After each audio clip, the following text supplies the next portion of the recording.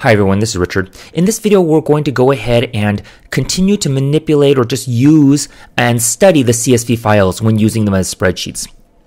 So again, we have this list right inside here. What we want to do is basically go ahead and add like another number. So we're going to add another column and another number. I'm going to say it's like an identification, okay? So it would be like an identification number. We could have used date of birth, but that's a little harder. It's more complicated. So I'm just going to do the basics in terms of understanding it, okay? So we already have our file right here. We're going to create a list out of it like we did in the last video itself. Now we want to, with this list, by the way, let's just print the list.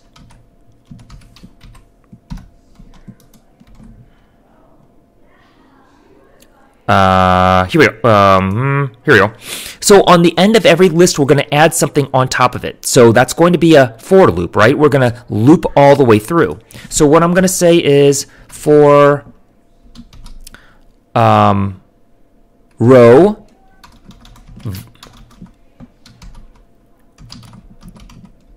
so the type is list, right? So I'm going to call it row because it is every list is a new row, right?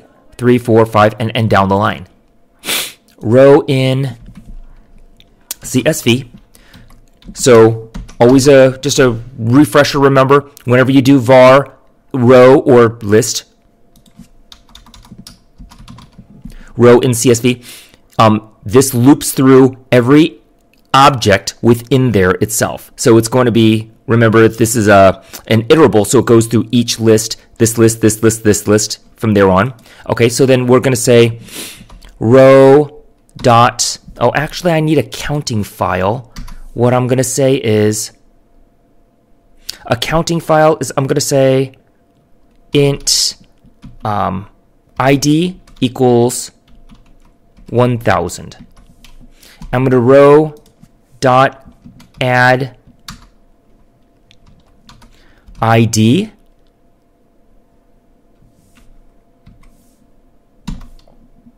the list is going to be dynamic, so I can add text as well as a string, as well as an integer. I could have done .toString if I wanted to. And I'm going to say, I don't think it's necessary. ID equals ID plus like 100.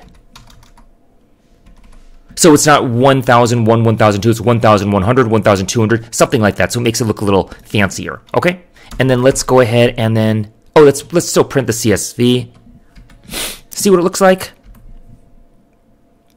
Ooh, nicer, okay? So that looks good.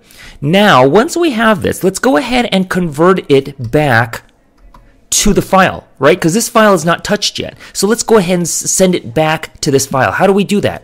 Well, first of all, we have a list, right? So it's CSV is a list. We're going to have to change it back to a CSV. List to CSV. I just made that. That's part of the CSV library still. List to CSV. I'm going to send the CSV file here, list to convert. It's going to create the object C, which is a new list to converter.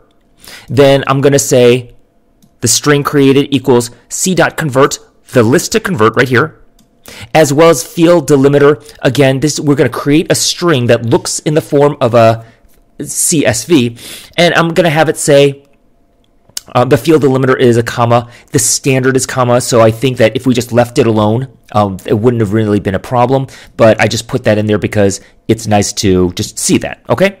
And then I'm going to return the string. And so the string new CSV equals list to CSV CSV. How could I have done this manually? Well, list to CSV.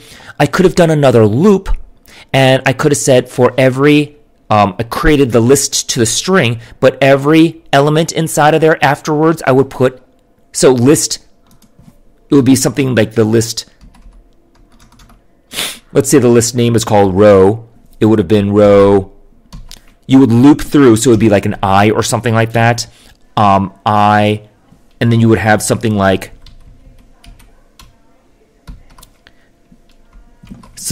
this, comma, space, and you would have done that for all of the ones and just loop through all of these lists themselves. So list here, it would be this, comma, row 2, row I. So it would be row 0, 1, 2, 3, comma. Then here it would be /r/n.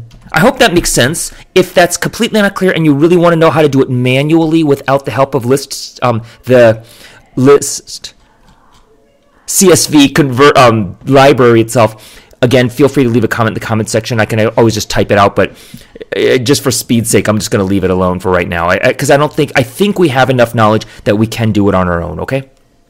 Correct me if I'm wrong. And then once I get this new string in that form, I'm going to go ahead and print it right here, save CSV to file. So save CSV to file, and that's going to be new CSV. And it's going to save it to the same file right here, which is the same one we've been using the whole time.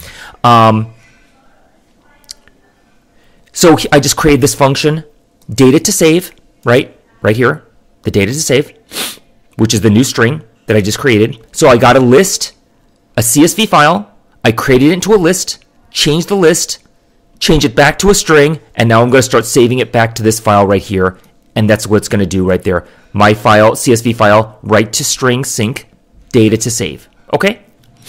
Let's see if that works. Okay, so that's what we got here, and what do we have here? So it adds it on top of it. So there's a new column right there. There's not a space here. Notice that? I could not get there to be a space there. I'm sure that if I did this manually, I could get that. I'm not exactly sure why. I think because if you notice here, you do have a space. Like I mentioned in the previous video, I think there's actually some metadata that's saved. So it saves it so it says, look like this if you've created the list one way, but if you've created the list another way, it's going to look like this. I think that's the only explanation I can actually come up with. Maybe that's actually not true. Now, I'm not exactly sure, but it doesn't look perfectly. So I'm going to, for simplicity's sake, leave it alone because I'm going to have to pull out a few more hairs to figure that one out because I couldn't figure it out in a very timely fashion so far. So that's what we had. Now, with this, we wanted to do a few more things then, right? So what we wanted to actually do is we could go ahead and make a new column and add like 6 to this column. So add 6 to this column, add a new column, so this would be 1006, this would be 1106, and so forth. So let's try that. So what would we do? Well, we'd loop through the whole thing all over again, right? So let's go let's do the same thing, list row in CSV, but only this time CSV right now has 100 added onto it, right? Actually, so this is CSV file, list to CSV, so we don't actually want to do this any longer, right? Because the file we have right here already has that. So we're just going to get the file. CSV should now have the identification numbers, these being the identification numbers. All right, so we don't need... So we would just say, so for a row in CSV, every row inside of there, and we're going to say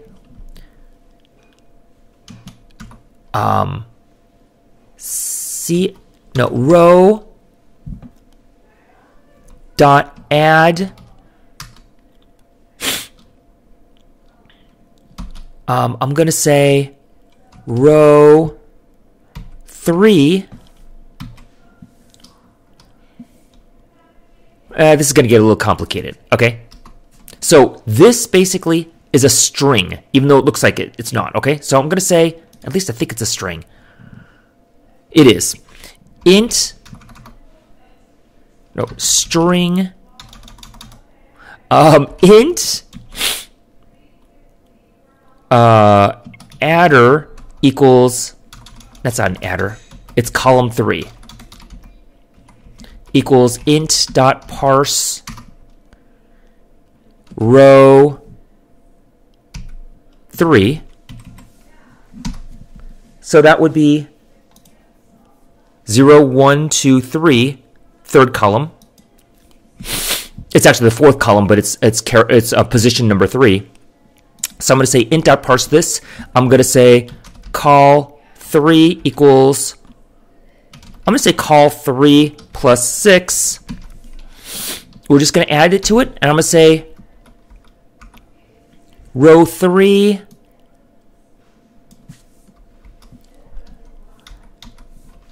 call 3.toString. I'm going to change it to a string because when we change it back here, the list, I think we're going to run into some problems right inside of here. So we're going to try to keep it as straightforward as possible. We'll make that a string right there. So that should add, turn this into a number, add on top of there 6, and then add additional column, and let's give that a shot. Of course, there's a type error. I'm not sure where the type error actually is. Int column 3.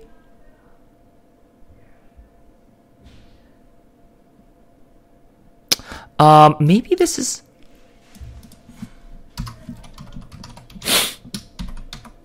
Let's see if... I think this is a string on the CSV. Assert row 3 is string. I think row 3 is a string.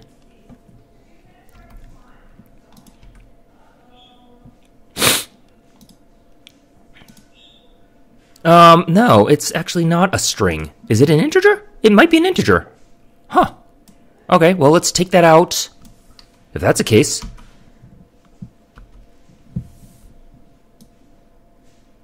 In that case, int call 3 equals row 3 plus 6. Okay, so let's just do that. So it's a... Well, I don't even need to do this in that case. Maybe I don't need to do that. Let's try this.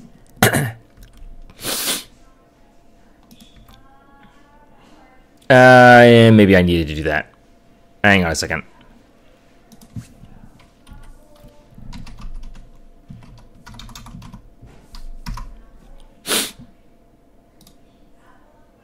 Okay.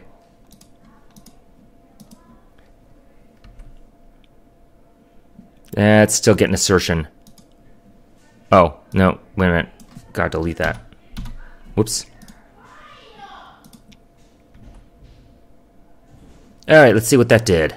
I just ran it, and there we go. So it does add a 6 onto everything right on top of there. Okay, so that's how we could continue manipulating these numbers themselves.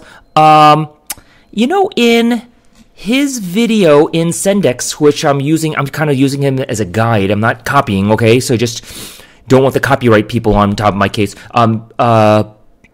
Just as a guide, I don't see that there was a last line issue right on top of here. So I guess I can't really address that concern that he had on his video.